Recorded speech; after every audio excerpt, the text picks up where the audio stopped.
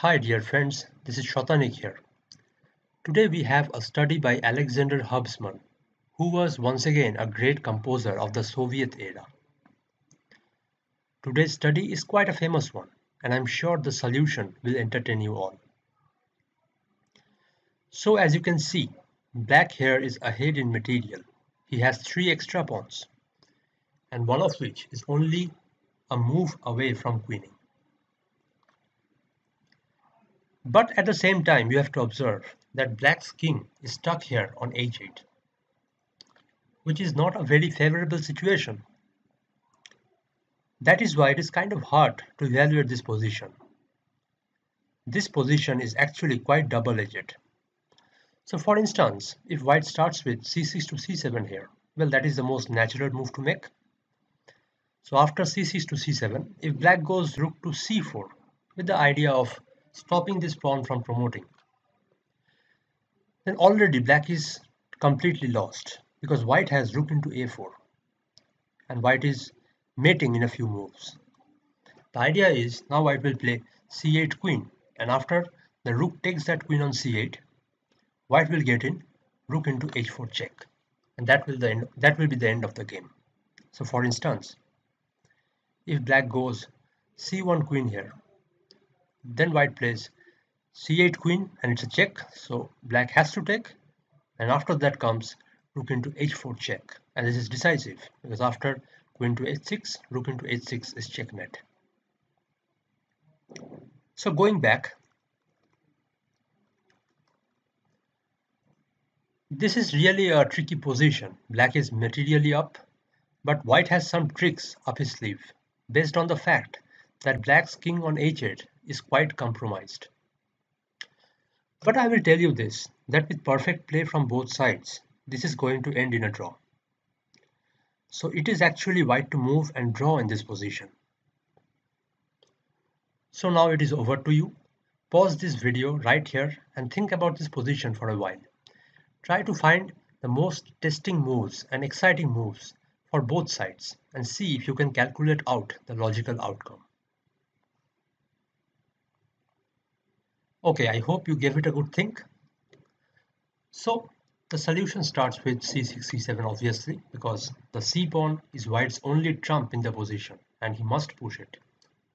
And now black can't really play rook to c4 with the idea of stopping this c pawn, because then we have seen that white has rook into a4 with the idea of rook into h4 check followed by mate. So what does black do instead? Black goes rook to f4 check. He throws in a check, and now white has to go king to g6. And only now, when the white king has been deflected from f7 to g6, black goes rook to c4. White plays rook into a4 anyway. That is the most challenging move that he can play, with the idea of displacing this rook on c4. Okay, observe now that since the white king has moved from f7 to g6, black need not worry about rook into h4 anymore. Rather, the new threat here in the position is rook to a8 checkmate. And black has to stop rook to a8. That is the decisive threat. So what does black do? Well, black doesn't have many choices. So if black goes c1 queen here, then simply rook to a8 is checkmate. Rook into a4 also doesn't make any sense because then white promotes and that's checkmate. So the only way to save the game for black here is to go rook to g4 check.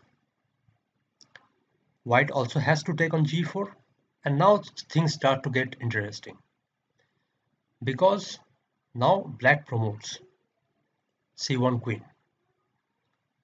Well, white promotes as well, but black captures that queen. Black plays queen to c8.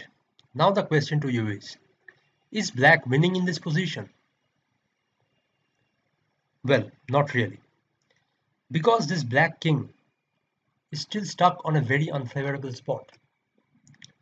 White still has some tricks up his sleeve. and black is not really winning in this position. So now white goes for the direct king to f7. The threat is rook into h4 mate. What does black do? Well, the only sensible move is queen to d8, supporting this pawn on h4. Okay, black can't really play a move like queen to c2. I mean, it doesn't make any sense, because then after that, rook into h4, queen h7, rook into h7, king into h7. This is a complete draw, because after king f6, this pawn on d7 is completely under control. So queen to d8 is the most sensible move to make, supporting this h4 pawn. But now comes rook to g6, once again threatening rook h6 checkmate. Black has to go king h7 here, but white plays rook to h6 check anyway. And now after king into h6, this is a draw, there is a stalemate. So that is the end of the study, the whole variation. Not a difficult study, but the play has a very pleasurable flow. But it is not easy to guess the evaluation of the position from the initial diagram here. So in this initial diagram, black is up 3 pawns, but white is able to generate a sharp counterplay with c7, rook into a4, and so on. So the game continues this way. c7, black has to go rook f4 check, throw in a check first, then after king g6, he goes rook to c4, stopping the c pawn from promoting, and now white comes with rook into a4, very sharp counterplay, threatening rook a8 checkmate. And after that, black goes rook g4 check, rook into g4. Black gives up the rook to promote his pawn. White also promotes, but black captures the promoted pawn. And now in this position, we see a very unexpected stalemate variation. White goes king to f7, threatening rook into h4 mate. Black plays queen to d8, supporting the pawn on h4. And now after rook to g6, king to h7, rook h6, king into h6, there is a stalemate, a draw. So I hope you enjoyed the study. We will be back tomorrow with something new. Till then, goodbye and take care.